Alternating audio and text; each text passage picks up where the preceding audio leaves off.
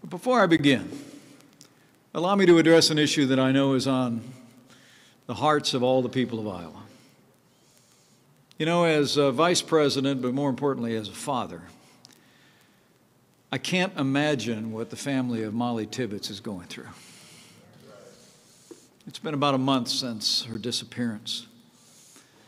We're truly grateful for the efforts of law enforcement officials at every level. And I want to assure all of you, as I did the governor earlier, that we're going to continue to provide any and all federal support. But I just want Mollie's family to know you're on the hearts of every American.